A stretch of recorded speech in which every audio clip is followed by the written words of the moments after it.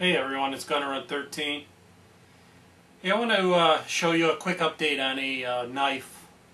Give you a quick update to a knife that I kind of showed you an review of. This was back really fall, I think, last year. I did a quick review on a EDC knife. Well, what I switched to an EDC knife. I was looking for a more defensive-minded carry knife, everyday carry knife, and so I did a video, one because I noticed I had this knife for a little while, and I noticed that they were selling this knife at in the stores for a good deal. So I want to do an update to this video on something that kind of bothered me about that knife, and well, let's go ahead and get into it. Yesterday, I found myself perusing the massive halls of a Walmart supercenter, and I came upon the Gerber 06 Fast, which I know they sell there. I mentioned it in my last video, or my initial video on this knife. Now, for one, I noticed that they're selling them, they're redesigning, Gerber's redesigning their logo. Gerber Tactical. New logo, new package, all black and tactical looking, as opposed to what they were selling this knife prior. This is my original knife right here, and this is the new one that I just purchased yesterday. And the reason why, one thing that's always bothered me about this knife is, let's go and try to close up on this. If you look at the tip of this Tanto blade, for some reason Gerber sells these knives. Now, first off, I like this knife a lot. This knife is an awesome knife. But one thing that's bothered me is the tip of the knife. For some reason, Gerber sells them rounded off, not to a fine point. If you could see it maybe better on this side. And let me tell you, I've looked at a couple of these knives. I've traded in a couple of these knives already to get the best one that I can find. And this would be the best one that I was able to find, with more of a pronounced tip to it. But that's pretty rounded off right there. And there are some that I've seen that are just terrible. Never made sense to me, especially in a tactical knife or in a Tanto style blade knife, in a defensive minded knife. You want,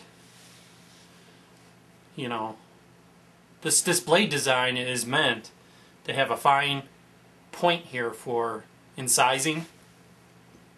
Okay, you want a sharp point to make good piercing motions and be able to incise correctly with this knife, not have it rounded off right here on the tip. You have it rounded off here on the tip, it takes away your piercing or your incising on this knife. It leaves you with just a small piece of blade here, small piece of blade here, and then your serrations. It takes away from the functionality of this knife, as far as a defensive, or as Gerber's calling it, Gerber Tactical knife. So anyways, found this new package. They're changing their logo up, making it a little more, you know, tactical, like I said. But anyways, I noticed that the knife tip, it seemed to be corrected in this new style. If you see,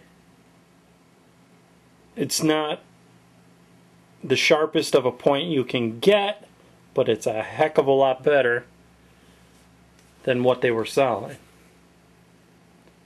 Okay? You definitely feel this tip a lot more than this prior knife. Okay? Now, just to kind of show you a couple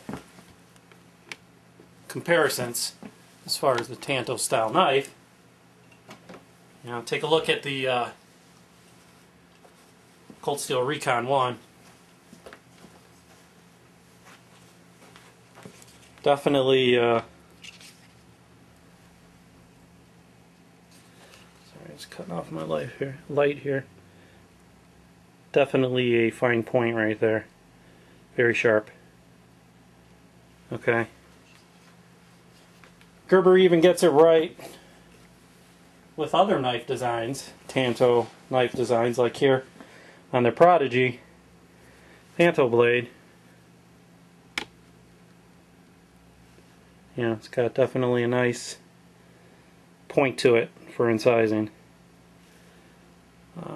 on that. So, what are various reasons they, prior to now, they used to make this rounded tip? Okay. And that's always bothered me. I stopped carrying this knife for a while, partially due to that. Not really, just because I had some other knives also, but I was always planning on reprofiling that tip. So it shouldn't have been a big deal, something that can be corrected. But since I seen that Gerber seemed to have corrected themselves, looks like I will be holding on to this new knife, and this knife will be being returned back to the store. They could have their rounded tip back. I notice also on the packaging here, they actually give you some information on here. Unlike prior, they actually list the specs here. Overall length 8.6, closed length 4.8, blade length 3.8, weight 5.7 ounces, G10 scales, and also they actually mention the steel, which is something I've never known was on these spring assisted. I know on the automatics they use the S30V, but on the spring assisted looks like they use a 7CR17 MOV blade steel. This knife is made overseas. Now, I do like this knife a lot. Like I said, I really do. I'm glad that that's corrected. That, you know, takes away from a main feature of a blade with the tip. But one thing I can tell you, and I am a big fan of Gerber. I like their products. I love their stuff that's made in America. Their overseas stuff is their only real problem. And you can look at a company like Cold Steel and their overseas knives. They have excellent quality control on their overseas product. So their overseas knives don't bother me that much. You know, and some of Gerber's, you know, it's hit or miss.